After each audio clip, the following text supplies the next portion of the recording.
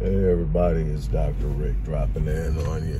Hope all you guys are closing your year out strong. Hope things are going the way you're going. You want them to go. Look, this is going to be real brief, but I'm not sure if I'm going to get back to you guys before the end of the year because I'm about to do dad duty, which is my favorite. And, you know, most of my kids are grown, but I do have one that's still a minor. And, you know, just spending time there is great for me.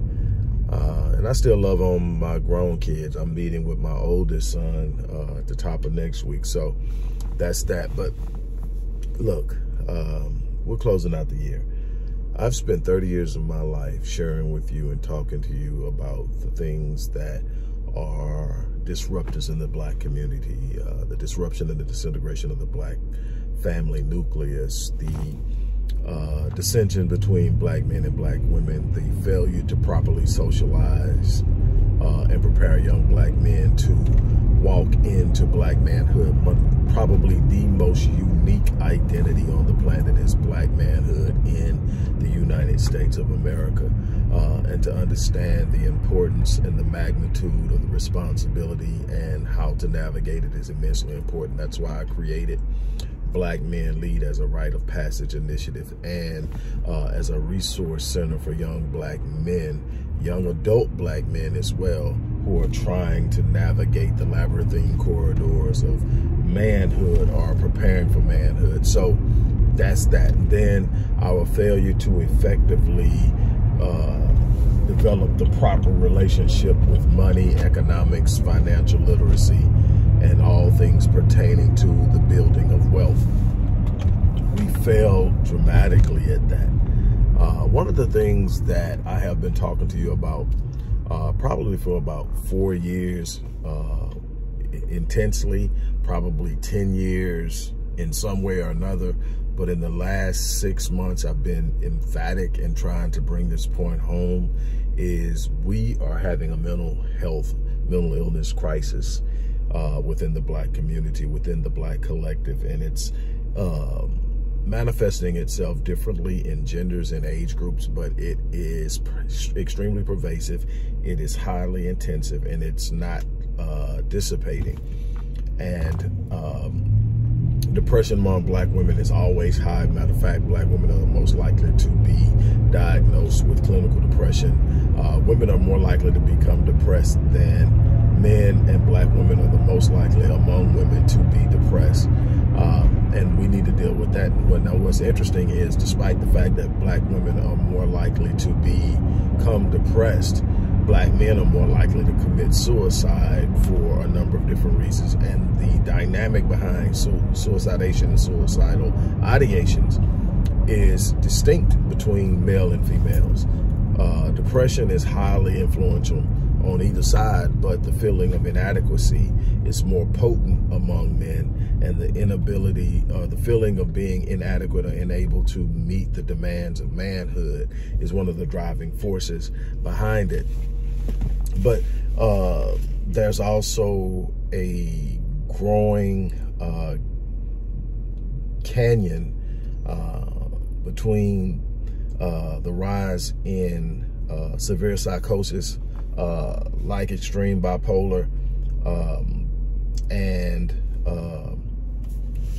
schizophrenia, and paranoid schizophrenia specifically, and what that means in young adult black males who are now entering into the prison system and becoming homeless at alarming rates, because there's no true pathway to getting them the assistance and the resources and the help they need based on the fact that they're adults. And I am intent on finding a way to close that gap, to bridge over the things that are right now in the way. And so I'm in the middle of doing an 18-month study on the impact of extreme psychosis in black males over the age of 18, and how it's impacting homelessness, how it's impacting adverse childhood experiences in the home, how it's impacting mass incarceration, how it's impacting socioeconomics in the black community, and what can be done about it. I am asking that people who believe in the work I've done, the research programs in the past, the programs that have come out of that, the program implementation, and the direct engagement in the community, I am asking that you support it. Because here's what's going on. We are entertaining ourselves into destruction. We're entertaining ourselves into devastation. We are escaping through escapism, through consumerism, through all of these different facets. Look, we have this past holiday season up until New Year's, it'll come out to somewhere around $550 billion we've spent. Less than 3% of that is spent on anything of intrinsic value. Definitely not on business, not on true empowerment and education, not on instruments of advancement and empowerment, all on material things that do not represent being an asset. In other words, there's no appreciation, there's no holding of value. We're talking about things that create a strong emotional charge initially at time of purchase, whether for our children or for our loved ones or ourselves, but have no long-term value. And we do that from October to December every year. We spend $500 billion in 3 months and then talk about what we don't have. That has to change. We are literally laying the path to our own destruction through the behaviors and choices that we are making. We can talk all day long about the many schemes and machinations that are set forth by the system. And we would be accurate in most of those assessments without question.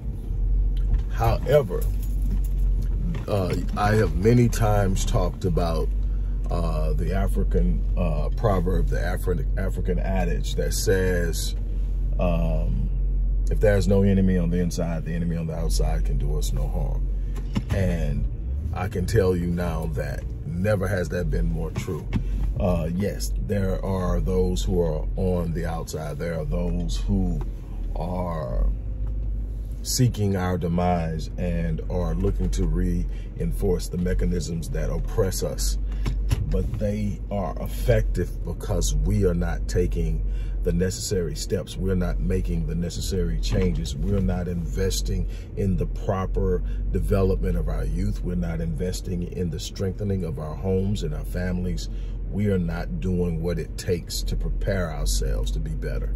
The answers are out there. The work has been done. The work is still being done, but it means very little when you don't take what's out there and you don't apply it, you don't develop it, you don't invest in the advancement of your people.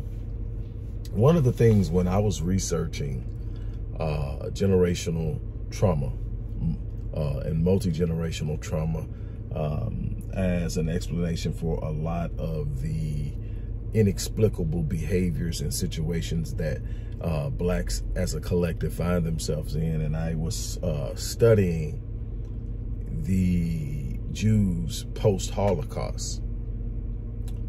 One of the things, there were two things that I discovered. First thing I discovered is they never referred to themselves as victims. They always referred to themselves as survivors. The second thing is the amount of money they took. Granted, from money that was being given and all this stuff, this isn't singing the praises of any group. This is sitting up talking about what I saw that definitely made a difference. That was trauma. That was definitely trauma. There are a bunch of studies that I was able to uncover that laid the foundation for the studies I would do for my own people when it came to epigenetics.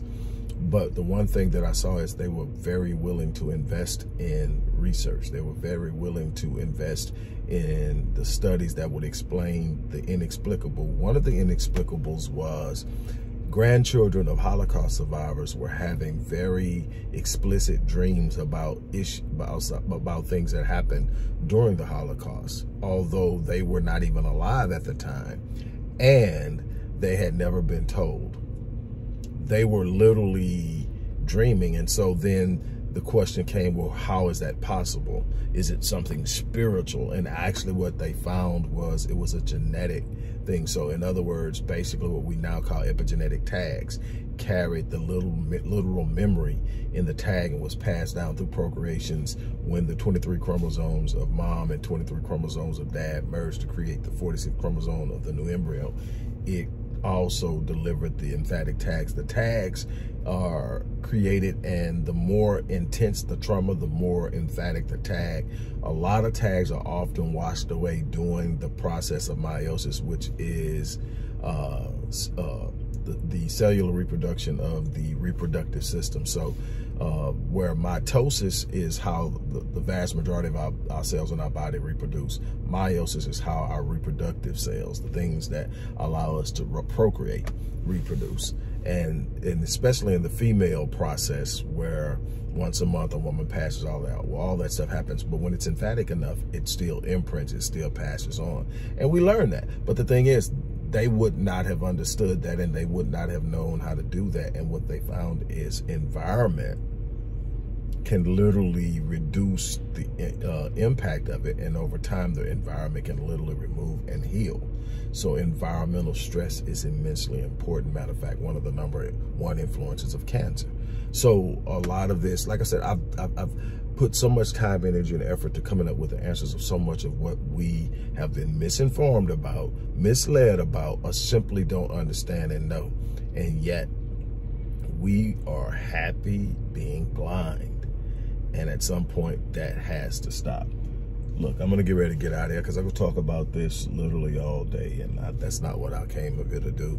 I came up here to unwind so I can prepare for my weekend with my baby, and you know, spend time with her and let her love on dad while dad loves on her, and you know, get back to it. So if I don't get back to you guys before Monday, I'm in this game. I'm in this thing. I'm in it to win. I'm in it to give it everything I got. But it definitely will help if you guys will come along for the ride, because this is a winner-take-all thing. This is a zero-sum game. Somebody's going to win, somebody's going to lose. And right now, we're getting our ass kicked. We're losing. So again, this is my challenge. Show some love, show some support. Look in the description box. Click the link and give, or give through the organization's Cash App handle. As with so many other research projects, this is an ongoing one. I will keep you updated on the things that we discover, but I will publish the totality of it once it's completed, and then I will start the process of implementing instruments that engage and help. I will also be lobbying with state legislatures to change some of the policies and laws that will make it easier for family members to help or get help for their loved ones. So with that being said, look, I'm gonna get ready to get out of here. Thank you for lending me your time. You guys have a wonderful weekend. I'm out.